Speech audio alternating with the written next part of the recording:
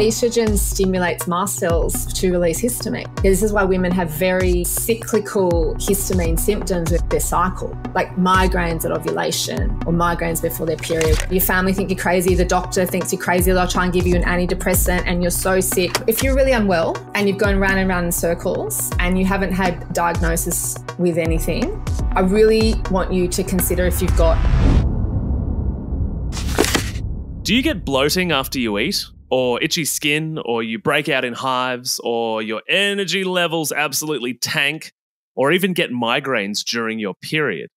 If you're thinking, yep, that's me, well, that's just a very small list of possible symptoms for histamine intolerance, which can mean you find it hard to digest or you react to things like red meat, fermented foods like sauerkraut, alcohol, tomatoes, spinach, cheese, smoked fish, the list goes on. Unfortunately, histamine intolerance is commonly misdiagnosed. And when it is discovered, the underlying causes are never treated or rarely even found. This is why on today's episode, we have a histamine expert who not only specializes in this with the patients that she sees, but she is also an educator for other medical and natural health professionals, specifically on histamine intolerance, because it's quite complex and it's often masked by other health problems. So to learn a lot more about histamines, what they are, how to treat them, the underlying causes and how to treat those too, and of course, some of the problems that the industry that is creating for practitioners trying to work in this field, well, we've got to begin. So let's get into it. What's up, my healthy friends? Welcome back to another episode of this wonderful podcast. This year, it's my mission to coach 500 people to get control of their sugar cravings and sugar binges so they can stop yo-yo dieting, stop obsessing about food, and finally create a body that they feel confident being in. And the link to chat to us about our programs are down in the show notes and or the caption below, wherever you are listening or watching to this show. So scroll down, click the link, and let's have a conversation. Okay, today I'd like to introduce you to Joanne Kennedy, a very impressive naturopath and a specialist in histamine intolerance, MTHFR, and methylation. Some of those things might be a little bit like, oh, what are they? I've heard of them, but I don't really know what they are. Well, just hold up a moment because that's where we're going to start. What are they? So Jo runs a successful clinical practice in Sydney, Australia. Nice to have a fellow Aussie here. And has a diary full of patients from all around the globe. And she is also the author of a book specifically about histamine intolerance, which is very much going to make up a bulk of our conversation today. So Jo, welcome to the show. Thanks, Maddie. Thank you so much for having me on your show. Oh, so welcome. I'm very happy that Karen Martel, what a legend from Canada. She's been on here a few times. She connected us. It's always funny when people internationally connect fellow Australians. No, she's so lovely, Karen. I love Canadians. Such a wealth of knowledge and such a warm, beautiful person. So I'm very grateful that she connected us. Yeah, me too. And I totally agree about Canadians. I've met a few people on the online health world from Canada, and I ended up staying with some friends that I met just through online health and wellness when I was sort of touring around the globe last year. So yeah, I share that sentiment. But I guess for us, histamines, what exactly are histamines? Many people have heard about taking antihistamine medications or did when they were kids. I definitely remember getting those when I was a kid. So what are histamines and how do you become intolerant? It's interesting.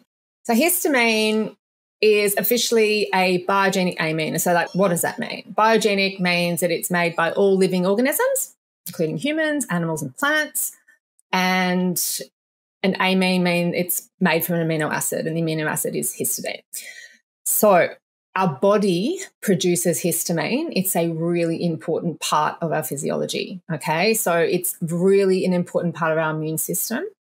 So it vasodilates capillaries, widens them to enable white blood cells and platelets to go to the site of injury to help repair, okay? It's involved in respiration, so breathing. It helps make hydrochloric acid in the stomach, which is really important for digesting our food. It's involved in contraction of smooth muscle, which is actually involved in labour. Okay, so it's actually a really important part of pregnancy and labour. It stimulates estrogen to be released from the ovaries. And it's actually also a neurotransmitter. And in the brain, it's involved in the sleep-wake cycle, in learning, in memory. It helps release serotonin and dopamine. Okay, so it's a normal part of our physiology. Okay. And we can build up too much histamine in the body, mainly from anything that's going to cause an inflammatory cascade in the body. Okay. So histamine gets released when there's inflammation. Main causes of that are going to be gluten intolerance, digestive enzyme insufficiency, SIBO, candida, Helicobacter pylori, celiac disease, irritable bowel disease, oxalates and mold. And estrogen can also increase histamine. So the body can start making a lot of histamine when you have these issues, these health issues. And at the same time, the enzyme, one of the main enzymes, the DAO enzyme, that breaks down histamine can just get overloaded with too much histamine. Okay. And then the net result is you have high histamine in your body. We sort of say it's histamine intolerance. And I think that the wording histamine intolerance comes from the fact that there are many foods that are high in histamine. And so when your histamine bucket's already too high in your gut, you consume histamine foods and then you're like, oh, I'm intolerant to tomato, to avocado, to banana, to citrus. It's like that's sort of, I think, where the sort of intolerance terms come from. But it's essentially your body is making more histamine than it can break down. Yeah, right. And I guess what fundamentally causes it? Like, are people born with it? Do they go through life experiences? Or is it that exposure to mold, exposure to toxins? Yeah. And I guess, can it be reversed? That's right. No, people. I think there are some people that potentially do have significant genetic mutations on some of the enzymes involved in histamine metabolism, but most of the time it's the environment that is going to stimulate too much histamine in the body, right? And it's just those things that I was mentioning, and they're very common things. It can also be, it is environment. So it is the pollen, it is the dust mites, it is the dog hair, the cat hair. It is environment. It's just trees and grass, all that stuff will release histamine from the body. And then mold mycotoxins, environmental heavy metals will do it as well. People that get Lyme disease often end up with big issues with histamine. And then, Maddie, it's the common things we see in clinic every day, like digestive enzyme insufficiency. If you don't have enough digestive enzymes, hydrochloric acid in particular, you don't break down your animal protein properly and it rots, ferments in the gut. That can increase histamine. Right, SIBO, like SIBO bacteria. When you've got SIBO and a lot of gas being released, it causes a lot of inflammation in the small bowel. That inflammation will stimulate the release of histamine. Okay, and then we've got oxalates, which are sharp little crystals. They deposit in the gut. They get into the joints, into the bladder. They can get into the thyroid, into the brain. They can get anywhere, really. They cause a lot of inflammation, a lot of histamine to be released. Right, so there's actually many causes of high histamine. And estrogen, really fascinating, estrogen stimulates mast cells to release histamine. Okay, and then its histamine also gets up in the brain and it increases the firing of the histaminergic neurons in the brain. This is why women have very cyclical histamine symptoms with their cycle, like migraines at ovulation or migraines before their period with the rise and fall of estrogen. So it's the common things that we're seeing in clinic every day that is driving up histamine in our patients. Thereby, it is extremely common. Out of curiosity, something that's just come up in my thoughts that I've never thought to look into, can you go the other way? Can you have histamine insufficiency? That's such a good question. Someone asked me that yesterday. No, I would say no. You can have a histidine, an amino acid deficiency of histidine. I have seen that recently in patients that have, she's Canadian. She had low histidine and she's living in mold. She's almost MCAS. She's almost got SIRS. She's so high in histamine. That was interesting.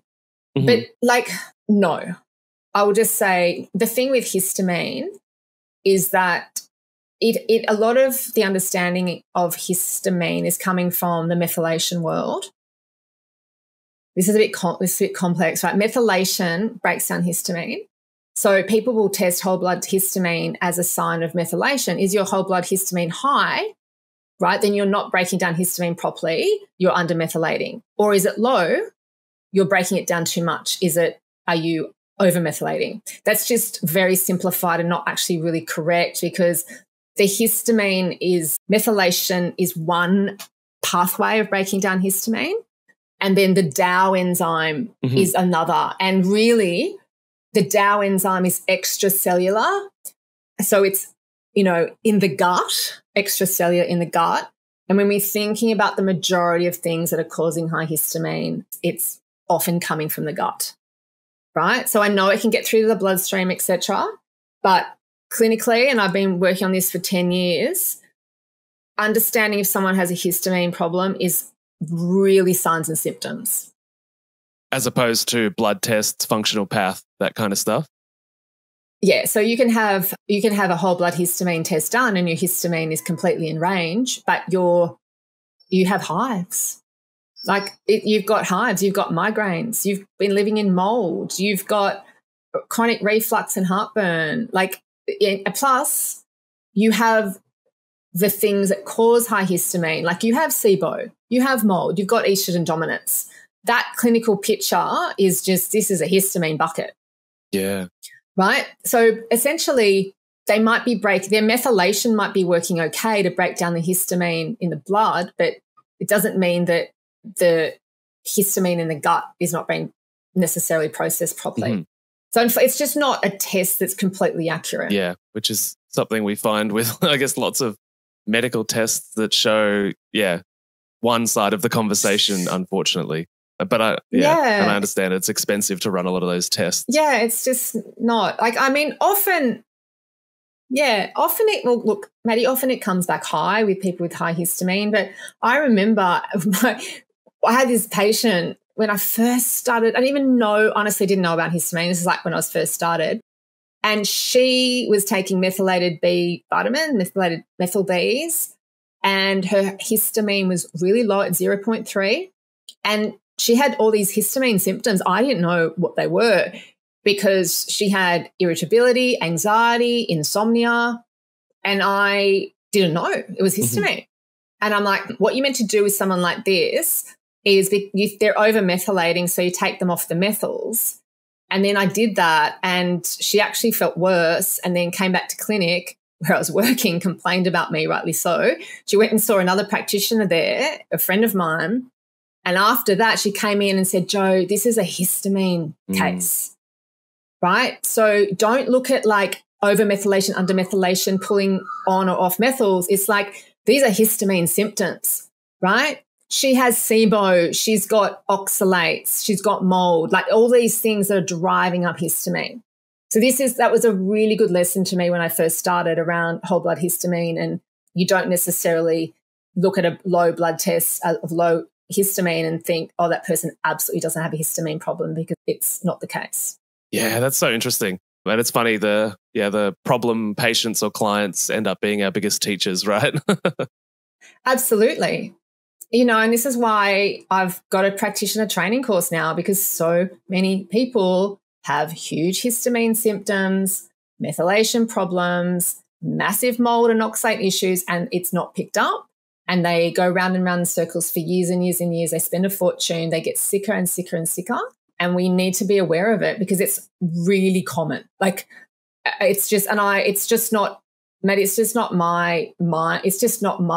take on things. I'm training practitioners globally in America, Canada, Europe, and we're all seeing our patients have huge histamine problems. It makes sense. People that see us have chronic inflammation, and that just drives up histamine. Yeah, and it makes sense in the modern world. Totally. It is a modern world phenomenon, definitely. And people are so much more reactive to environmental allergens because they've got dysbiosis and glyphosate and EMFs and stress and all of these things. So our immune systems become a bit wacky and overreact. This is like the real allergy picture. It's why people, I'm not an allergy specialist, but it's like, why are people having so many allergic symptoms? And it's hard to treat those because you do need to remove yourself from the environment. Yeah.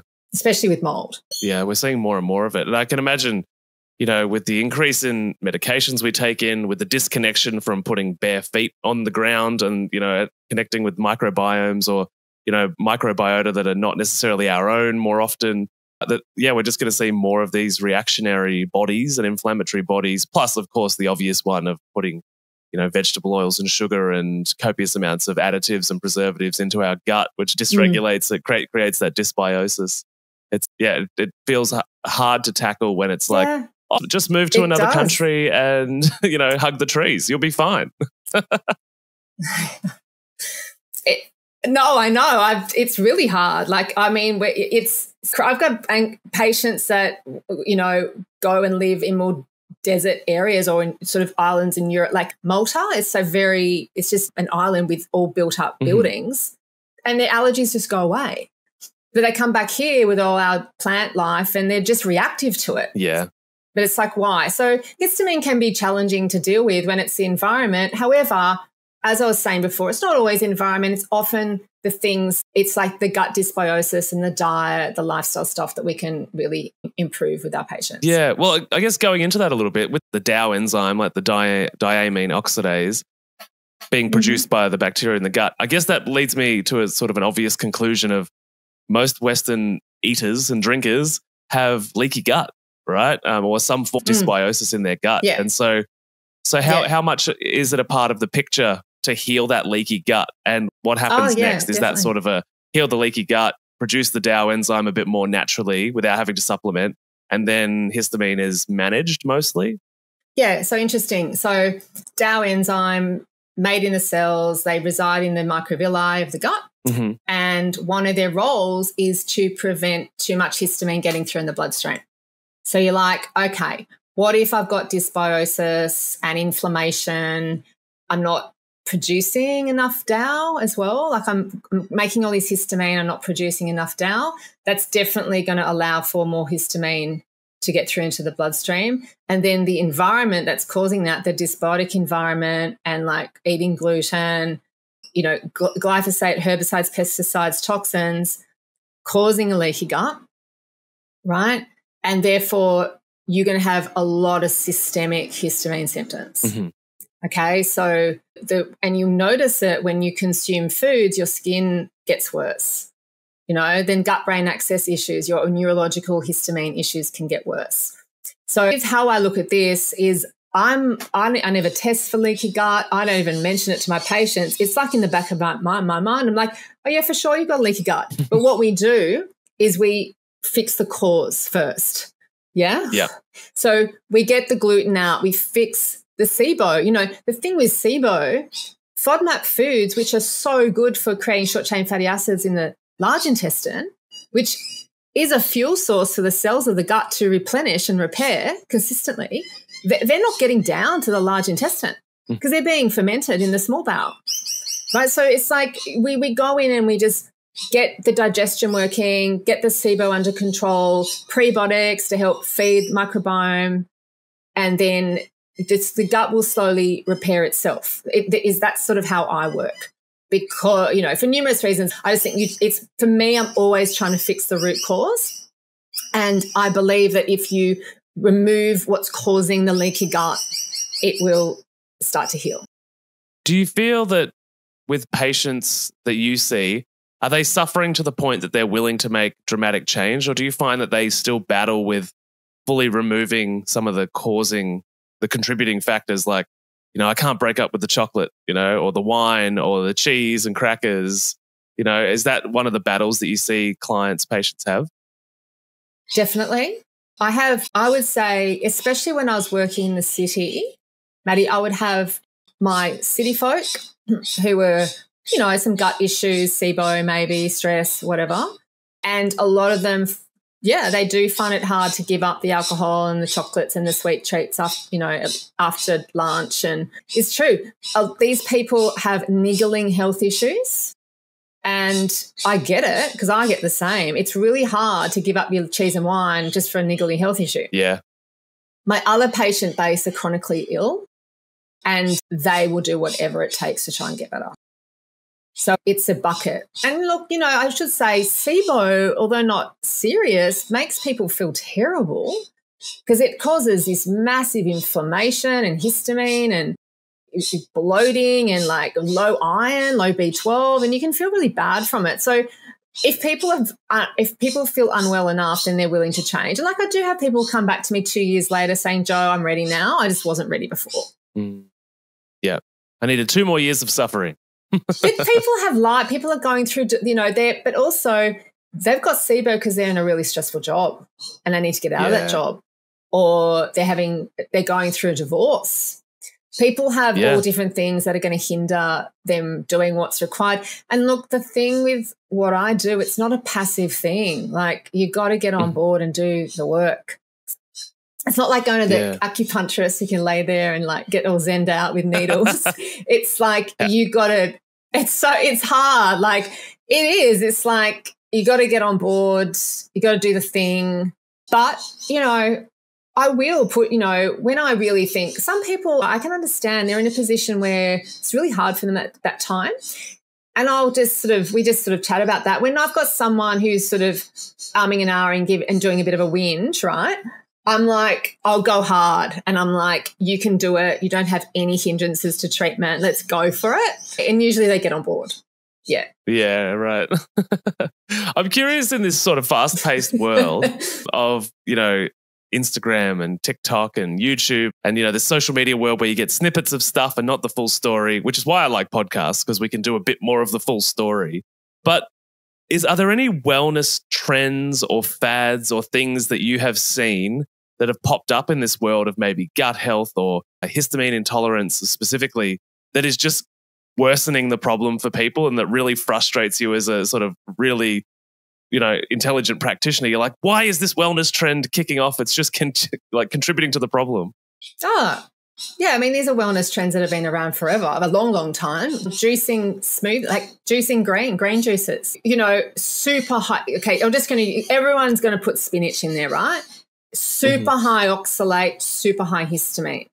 Okay, then we have like maca, right? So maca is so estrogenic. It's for menopausal women. I've got young women who will just put maca in their smoothies and end up breakthrough bleeding on the pill, massive acne, huge bloating, big boobs, really bad hormone issues.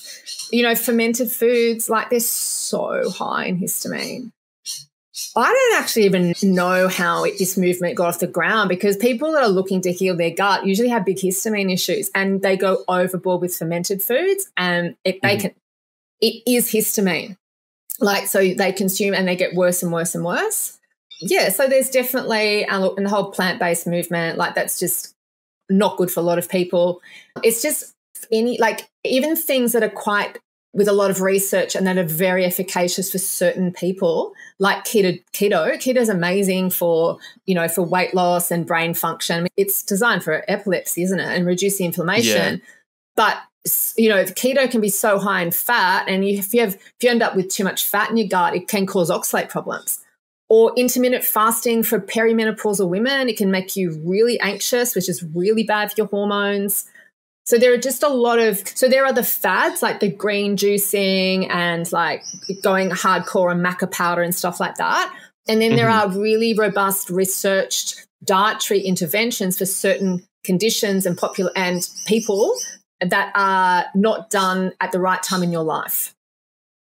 So many things that we see, and it's really confusing for people because they can be getting it from a reputable source. Keto, like intermittent fasting is a classic. I understand how great it is for weight loss and reducing your inflammatory markers, but it really can put stress on the adrenals, release cortisol, disrupt women's hormones, make them hormonally imbalanced, make them extremely anxious. And during perimenopause, that's not a great time to do it. Some women can. They're just robust. And I don't see them.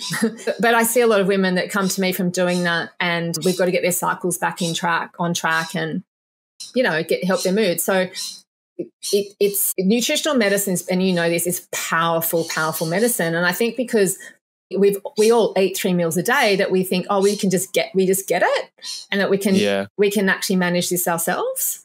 If we get some good information, but it's like you need a full health check from a very competent practitioner to say green light, red light. This is what you should be doing right now. Yeah, I agree. I think there's another one to that. It's one, you need to be sitting in front of somebody who knows how to use the nutrition as medicine or, as a healing agent.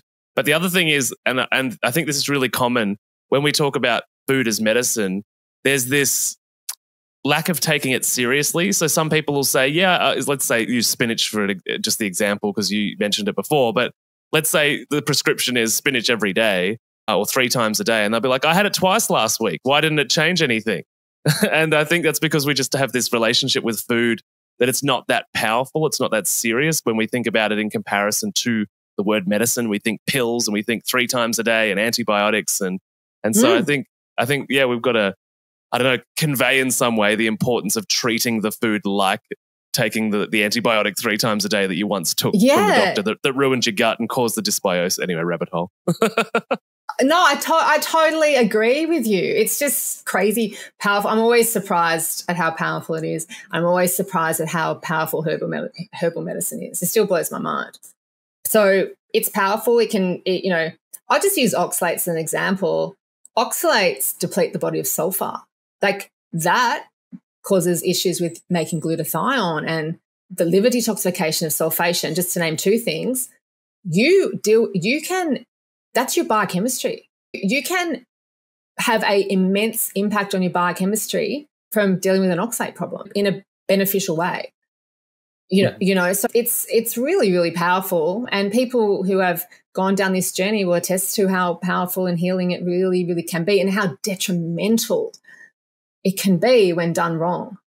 Really, I've seen people do it, like the oxalates are very hard to deal with. And when people have gone hardcore on high oxalates, like juicing spinach, it is a very hard thing to unravel. So it's like that old saying, too much of a good thing is not a good thing. Yeah. Well, I guess with that same idea that you just mentioned there, too much of a good thing. You mentioned intermittent fasting in the context of healing the gut and re-regulating the species that are in the gut and bringing back the DAO enzyme. Is fasting, like sort of longer term fasting, beneficial, or is it just too risky for the patient population that you see? I have to answer this in 2 ways. I have patients that can't eat anything. No, seriously, they can't eat anything. They can't. They react to everything, right? Yeah. So sometimes sometimes it's just all we're trying to do is get them to eat some things. Because I know I've got a lot of people who listen to this stuff and it's like, yeah, it's all right for you, can't eat anything. So we're trying to like reintroduce foods back in. But with regards to fasting, for instance, SIBO does very well on fasting because it allows the migrating motor complex to kick back in. Okay, so if you don't eat, your migrating motor complex has time to sweep out undigested food, bad bacteria. Okay, but I wouldn't be doing. I'm not into like doing fasting for 2-3 days, and also because I'm just trying to watch for symptoms. I'm like, I need to know that you are like digesting your food now properly, that your bowels are moving, that you are tolerating these foods. So I don't really work with fasting because I'm more interested in making sure that we're 3 meals a day, just on general, 3 meals a day, time in between meals to get the migrating motor complex working, balancing your blood sugar, getting you to eat in routine, getting you to take your supplements in routine, chewing your food, eating mindfully. If you don't eat, you don't poop. That's just my take on it. However, some people, yes, it's not to say that doing some fasting won't help kick in the migrating motor complex, but it's like, why is it hindered in the first place? So I'm just constantly trying to work with, I'm more interested in gathering data from my patients, right? Like if you don't eat, you're not going to feel bad. Does that make sense? A lot of people feel so much better when they don't. They feel so much better when they don't eat. I'm like, well, what am I going to do with that? Like, because when you start eating again, you're going to feel bad again. Like clinically, I'm like, you're not giving me any data. Because someone will say, oh, Jo, like I ate that red meat. I ate the red meat and I just bloated and I got a histamine reaction from like, you really need hydrochloric acid because your zinc's low and you're really stressed. So it just doesn't give me enough data. It's like, oh, yeah, for sure you're going to feel amazing, but you can't not eat forever. Yeah. So I'm not really into, that's just not how I work. Yeah. No, that makes complete sense. Yeah, I fully understand it. I'm curious, how did you get into this? Like, what led to you being interested in this world? Like, what was the trigger or the situation that, was it your own health or just sort of clinical curiosity? Such an interesting question. And I don't have a health history story. My story is a bit weird. Mine was just out of necessity of getting out of corporate because I was working in corporate and I just go from one industry to the next. And I really was always a fish out of water there. Mm-hmm. Just not into it. And look, you know, I come from a really foodie family, always food obsessed, like all of us, all our cousins and everything. And we're sort of interested in food. And I was always like healthy eating and always interested, like, what's that person eating for lunch? Is that healthy? Like, just I know that I was always interested. And I was lost. I didn't know what I wanted to do. I started doing yoga, right? 'Cause I said to myself, by the time you're 30, you're going to start doing yoga because that'll be really good for you, like long term. And I met an Indian girl from Mumbai, like full yogi, and she just took me under wing. And I went to her house and practiced yoga every day. And her husband used to make us chai, and it was just so nice. And she's like, Jo, you're like holding onto your mat like you're going to fall off, like you're really highly strung. And she's like, you need to eat grounding, warm foods. I'm like, that's interesting. And then she started talking to me about all this stuff. I'm like, what is this? And it's Ayurvedic medicine. Yeah. Right. And I'm like, oh, it's so interesting, Ayurveda. And I'm so into like spirituality and yoga. I'm like, I'm going to go do a course. And so I went to Nature Care. They were running a short course on Ayurveda for like 6 weeks. And this is just one of those poignant moments in life where I was so lucky. There was a careers advisor that took my little 6-week course and me really seriously. And she said, if you're really interested in this Ayurvedic medicine, are you really going to go to India and study 8 years and get right into the philosophy and live like a Hindi and wear a turban and whatever? I'm like, no. And she's like, why don't you do Western nutritional medicine? And it's true. You could go and do a Western nutritional degree and then add Ayurvedic philosophy in the mix if you wanted to. Yeah. Right? You can do, or you could add Reiki in the mix. Anything. It's great. Right. And I'm like, okay, I'm just going to start this massive, expensive, long degree. I just decided. It was like within a week. My family like, okay, that's good. And then I just never looked back. And I just found it fascinating, loved it. And then within 6 months of being at Nature Care, I was sort of I went to the student clinic, they needed bodies to help, for clinic hours, and didn't have any health issues. I'm like, I'm always a bit highly strung. They're like, take withania, ashwagandha. I'm like, oh, this is amazing. So I took herbs for the first time in my life. I'm like, oh my God, this is so great. I feel so chilled out. I'm like, herbal medicine's fascinating. And so I just jumped to naturopathy and studied herbal medicine, and then was really fortunate when I graduated. I mean, when I was studying, and this is for any student that's studying at the moment, I know it's such a big degree, but when you can in your holidays, you've got to do further education on SIBO, on oxalates, on methylation, right? There's lots of platforms that are offering this stuff because this is where it's at. And then I had done a lot of that stuff. And then when Carolyn Ladowski opened MTHFR support, she was looking for practitioners, and I was kind of there ready because I'd kind of done Ben Lynch's courses on methylation, and I was like really geeking out on that stuff, and I was interested and was following what she was doing. So it was a timing thing whereby she was looking for someone, but I was really prepared. So I was ready to go.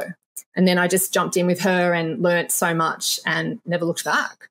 So that was a journey, and it was just my own kind of personal journey, and it's definitely my dharma, my life path, and it came out of necessity of hating corporate.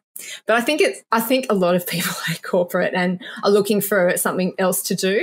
And I think our industry is wonderful, and if you put the effort and work in, there is a massive market for it.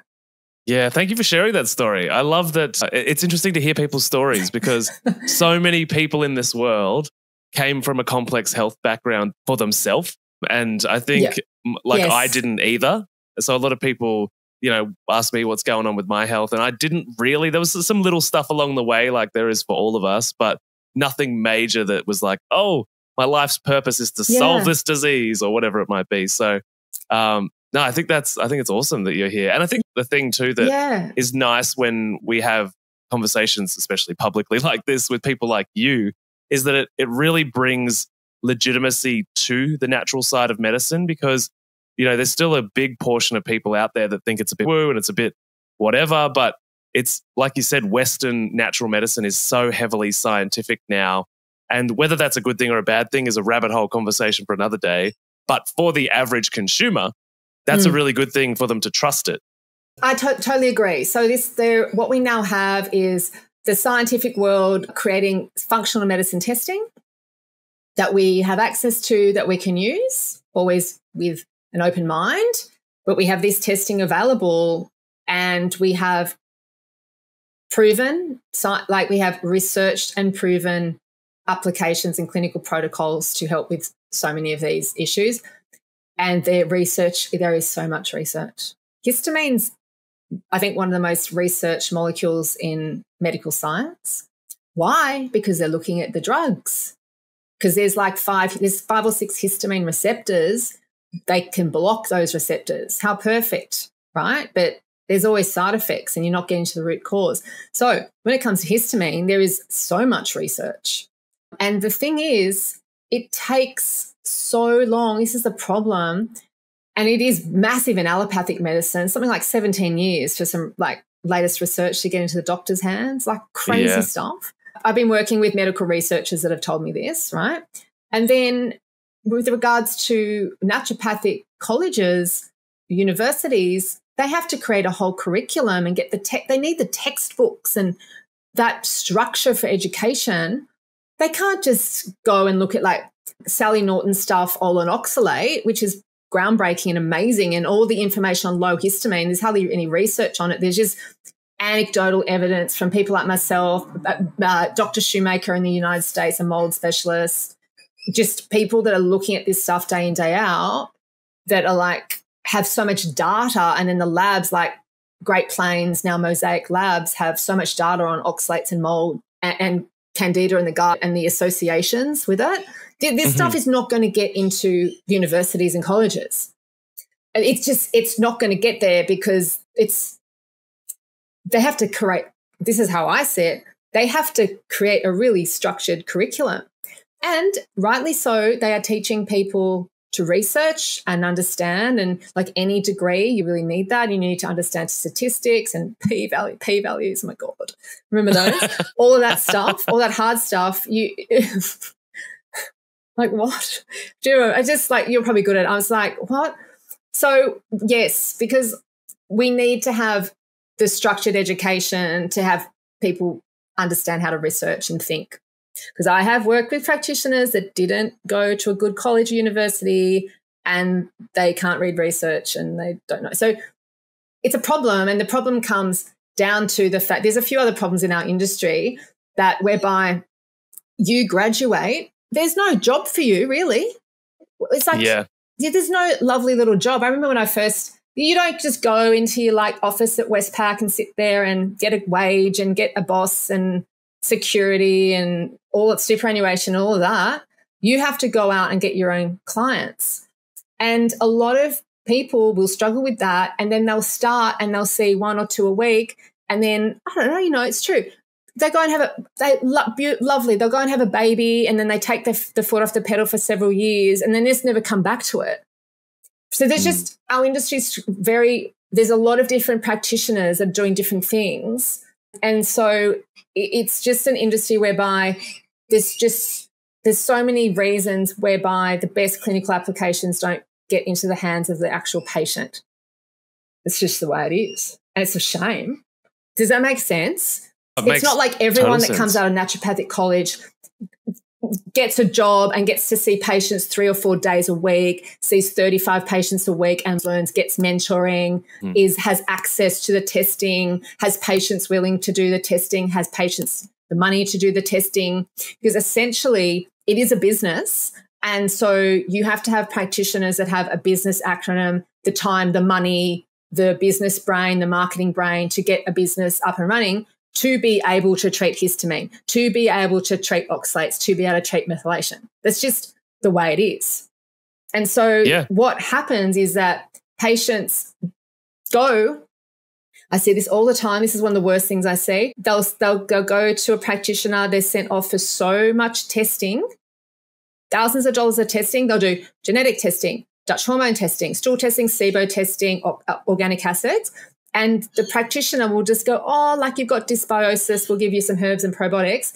And they're full of oxalates, which is the most detrimental thing in my mind to start with.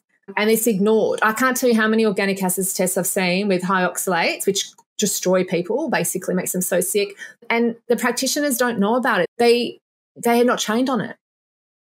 It's a massive problem in our industry. And people are, I had a girl yesterday, on Monday, so sick. She's living a German girl. She's living in Bali. She's traveled the world trying to get help. All her 3 oxalate markers are through the roof. She's making them endogenously. She's got them in her gut. She's so sick. She did that test 5 years ago, Maddie, and no one has picked up that's a big problem. And it's really bad, right? So this is what's happening. It's just like, I don't know, I'm not saying I've got all the answers, but because I didn't have children, I was obsessed with working, I needed to work for my own money and to establish my own business, that I just went all in and saw 8 patients a day, 4 days a week, and learnt and had amazing mentors, right? But other people's journey is different. And so this is a problem in our industry. And then the government don't support us. They cut all the private medical rebates for people. The testing's expensive. Supplements are expensive. I get it, right? But I think this is why I've created the practitioner training course, because I want practitioners. I've had a lot of people just come straight out of uni do it, because it gives them the confidence to say, no, you don't need to do a stool test. You need to do organic acids. Like, this is where you need to spend your money. And I promise you, this is money well spent, because we're going to find something. You've got all the signs and symptoms and we can help you. Because I also see a lot of practitioners as well on the other side not testing enough because they're scared to ask the patients to spend the money. Right? Yeah. But knowing what tests to do and knowing I can help you. If you do these tests, I'm confident that I can help you, is what we need in our industry. We really do. And I tell you what, when I'm stumped, when I really don't know, people don't get much testing, and I really hate that because I don't know. But if I'm 90% sure, I could get them to go off and do organic acid, SIBO, stool testing, and go, you get these tests done and we'll be able to help you. So, yeah, so sorry for my rant. but I loved it. That's the problem. It's good, because the problem is the research is there and people don't think that it is. But it's like, this is the thing, the research is there. How do you put it into clinical practice and protocols, and how do you get the people the testing and get it all done? And it's a business. You need to be able to do that for people. Does that make sense? Yeah. You need to have the foundations in place to create that space for people to heal. Get the right testing. Get the supplements in from America if you need to. Does that make sense? So it's like there is, and also there is the research, but we need to take that research and create clinical protocols. And we need to have seen, it is true. It's like anything. You need to have seen a lot of patients, and you need to have seen those protocols work, and you need to tweak them where necessary and learn. I think one of the issues with the whole natural medicine education system is that we get one subject, which is business, and it's terrible because, like you said in the beginning there, one of the things they don't tell everybody, you've got a mix of, generally, I was pretty much the only male in most of my classes. You've generally got middle-aged women whose kids have left home or who had sick kids and they're like, I need to figure this out. Or you've got 19-year-old girls that are like, following the right people online. So you've got these two groups of people, neither of which are from business families generally or have that naturally within them. Mm-hmm. And I would say me included. I'm from a very blue-collar countryside Aussie family, and they don't tell you one subject at uni, learning business and how to put things into protocols. It's not enough. And then you end up with all of these naturopaths and nutritionists and TCMs that are seeing 1, maybe 2 clients a week. And it's like for a long period of time. And, it's not their fault, but it's like, how can you develop the insight or the intuition to be able to read results or read people if you're not seeing a high enough a number of people. And then you've got to be a marketing expert. And then you've got to be able to sell, and it's like you need to do 4 different degrees. And unless you've got the resilience to be able to not sleep, which is the strategy that I used, is basically there was a solid few years where it was like day job, and then study. And then, I edited the first 80 episodes of this podcast at about 2 a.m. before they came out at 5 a.m., the day that they happened. Yeah, that's the sacrifice. And I've spent about almost $100,000 now over about 7 years on different business coaches, some which failed and earned no money back, $0 back, and it's a lot. They don't tell you all of that stuff, No, it's not. Man, this is such a good conversation because I just want people need to I think the general public need to understand that this is the situation in our industry, and that there is why you might not be getting a good result. And it's not because it's not efficacious. It's not because there's not good research. It's not that it's not powerful. You're just not getting the right help. And then for people wanting to study and get into naturopathic medicine and nutritional medicine, if you have a calling for it and you love it, go all in.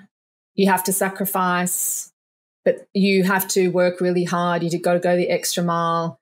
You have to get good at marketing. You got to get business coaching, all of that. And I think if you're not willing to do it, it's not right for you. But if you are, then there's amazing rewards. It's such a rewarding job, and you can help so many people. And people are in desperate need of good naturopaths and good nutritionists. Desperate globally. I totally agree. So it's exciting. It's a really exciting industry to be in. But it's like you got to just be like, right, I'm going all in. And I was, honestly, like even with social media and stuff, we were talking about this before the show.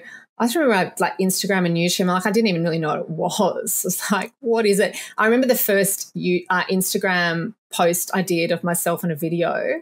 And I just remember saying to myself, get over yourself. Who cares? No one cares except the person with a histamine problem. And no one is looking at you, Joe, except the person with the histamine problem will be like, oh, no, I think I've got that.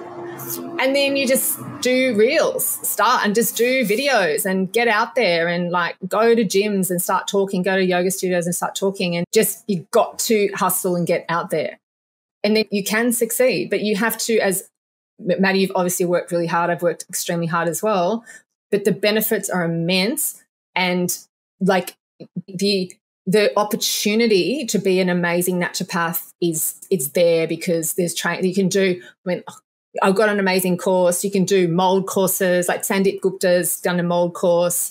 You can go and do methylation courses, SIBO courses, Narala Jacoby's SIBO course is awesome. So many courses that you can do outside of study to get you up to, and you can make a difference in people's lives. So I just want people to know, and if you're interested in studying naturopathic medicine, there is so much research and it's very powerful. And if you've had a bad experience with a naturopath nutritionist, it just hasn't been right for you. They've missed something. It doesn't mean it doesn't work. Good advice. I really like that. Also, I want to add there, and this is all the business coaches in the back of my head, I'm also going to want to say to those people listening to that point specifically is don't get stuck on the hamster wheel of education, because you can educate yourself to death before you feel confident enough or believe in yourself enough to actually get out there and do. And half of it's education and half of it's sitting in front of real people.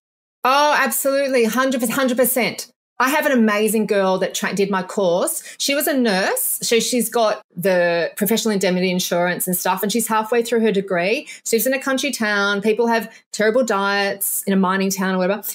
And there's lots of new mums. She just went for it. She just started like treating them and giving them nutritional advice. And then she did my histamine methylation course, which is complex. And she was right there. She does my mentoring. She's just amazing.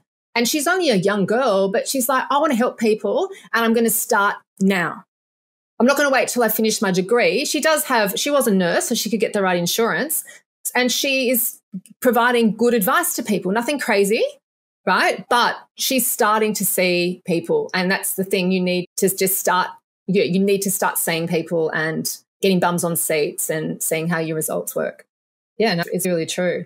And whilst you're studying, it is, by the time I finished my degree, I remember sitting in lectures, not going, just thinking, can't wait to get home and do Ben Lynch's methylation course online. I can't wait to do Narales Jacoby's SIBO course. And I really, at the end of my degree, this is true, I was not getting the marks I used to because I wasn't looking at their curriculum like I was looking at this stuff that I now know and that I know in clinical practice is what you need to know. Does that make sense? I was just like, this is what perfect sense. If we go over cardiovascular disease and the Mediterranean diet again, I'm going to die. And I was just like, they're behind. I was just like, they're behind. It's the same thing. It's just like, no, and like adapted adrenal herbs and stuff, and just just not right. It was just, now I look back on it and so much of it is not right. So it's not about your marks. It's about your enthusiasm. It's about getting out there and understanding what's going on with, like, what are the new things that practitioners are looking at that are the main causes of ill health in our patient base. And I really think for gut, it's like SIBO is such a big thing. Like the thing with, I mean, definitely for histamine, SIBO causes large bowel dysbiosis is not a big problem for histamine. Yes, there's research that there are histamine-producing bacteria, Klebsiella, Citrobacter being two of them. But clinically, if you just try and balance that out in the gut, kill off those guys, it doesn't correlate with getting your histamines down. It's coming from usually from SIBO and digestive enzyme problems. But yeah, you just, until you start seeing patients, you don't start seeing patterns. Yeah. Absolutely. And so I guess because everybody's at this point, if they're still hanging out with us, they're like, Joe's amazing. Where can they find you on the internet? Where are we sending people to get into your world? Yes. So my website is joannekennedynaturopathy.com. So on there, you can book consults with myself globally. I also have an e-bundle, which is just an e-book. It's like 90 pages. It's very well researched with some video, like short videos. So it's like, there's like 32 little short snippet videos. So it's not too overwhelming for people. So I've got my little histamine e-bundle. Also, I've got the information on my practitioner training course, which will be launched again next year, but I'm currently open for application. So if you're a practitioner or a student, you're interested, it's a very simple application form you just need to fill in. If you are into YouTube, it's just Joanne Kennedy Naturopath. I have a lot of educational YouTube videos. Some of them are quite long. If you want to geek out on methylation pathways, you can go and do that on there. And then on Instagram, it's just Joanne Kennedy Naturopath.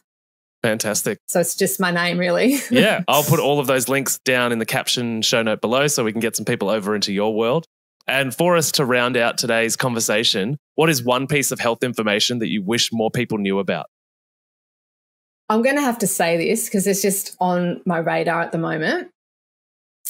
If you're really unwell and you've gone round and round in circles and you haven't had diagnosis with anything, I really want you to consider if you've got issues with mold.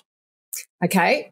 If you have lived in mold, if you are living in a house with water damage and you have chronic can I just say the symptoms, Maddie? I know this is waffling. If you have neurological histamine, if you have headaches, migraines, vertigo, insomnia, if you've got itchy skin, hives, eczema, if you've got chronic fatigue, if you've got fibromyalgia, chronic pain, all of these chronic pain, chronic fatigue symptoms that no one can diagnose, so often it is going to be a mold and an oxalate condition, and it will go missed forever because people aren't picking it up, but it is so prevalent.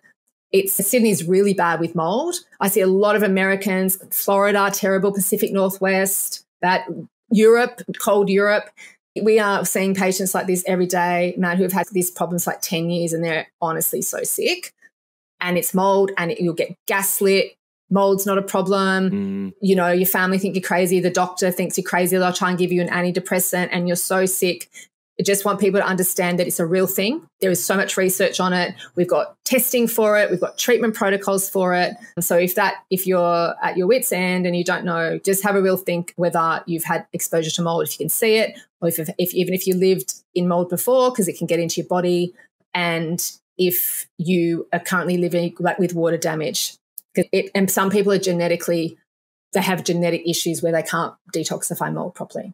So amazing. That's all I wanted to say. Fantastic. Well, I appreciate your time.